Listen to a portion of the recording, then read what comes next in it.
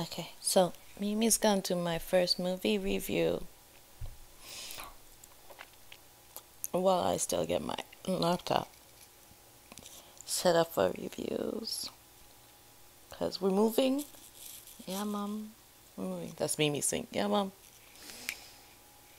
Bigger and better places, right? Yep.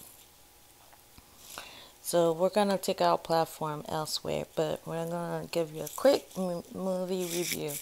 Now, there ain't no flashy things going on here because they don't deserve it. Guess where they deserve it? Flashy and classy things. That's right, Mimi. Fist bump. See? Mimi ain't afraid of no germs. Mimi ain't afraid of no ghosts. Mimi ain't afraid of nothing. Alright, so we saw this crazy freaking movie. It's called The Devil in Her. Dun dun dun. Alright, so now this used to be my favorite channel station. Something weird. But they changed it, like they're no longer alive or something. I guess they're just doing strange movies now. No. They don't do movies. What they do is they bring back the classics. I gotta correct myself on that one. But this time around, Mimi, your face is not adjusted to the camera, boo-boo. Alright, well, Mimi's not in the mood. Well, this time around, this movie called The Devil in Her. So basically, this woman, played by Joan Rivers.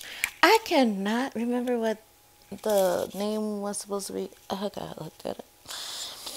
I'm not gonna go into like extra deliciousness of it, but she was like a burlesque dancer who got trapped, or who her sideshow person was a little person who was in love with her and tried to molest her or rape her or whatever. Oh, this is for adults only. Oops. And then but the club owner was the devil, I think the devil himself, and he saved her from the minion, and then he had his ways with her, and she had a baby, and then some millionaire, or she got pregnant, and some millionaire done freaking like, wifed her up. But she's that beautiful, right? She that beautiful. I mean, she carried herself well. She drinks a lot though, but she carried herself well. But she got that one friend from the tracks that that will tell you like when you being you. So basically, she had the baby, and she's like, the baby hates me. The baby hates me.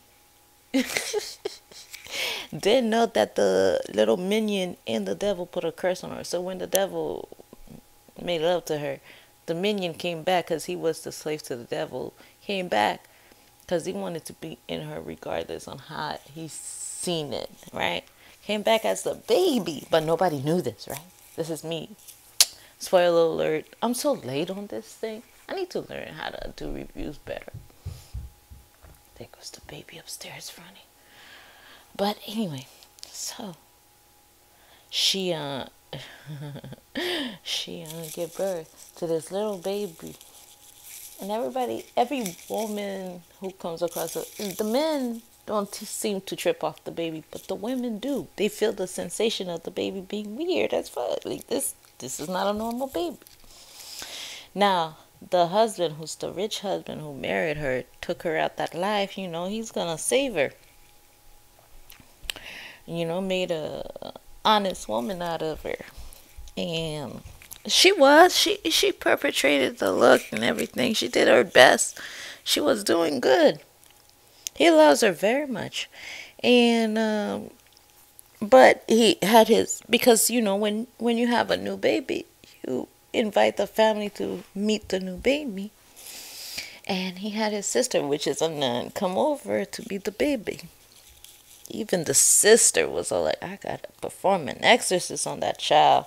That baby was doing things like when nobody was looking. And I remember the friend was like, "Girl," at first, before she knew what the baby was capable of doing, the best friend was like, "Girl, you need a drink. Stop tripping. Like that's your son." Da da da da da. So she thought she had to keep an eye on her to keep from hurting the baby. But it was like, nah, the baby was that was like the first omen. Anyways, come to find out the baby is the reincarnation of the dwarf or the little person who came into her womb regardless. He wanted to be in her life. He couldn't take not being in her life. And yeah, go check that out. That's called the Devil Inside or something like that. That was a good one. I was like, oh, I'm impressed.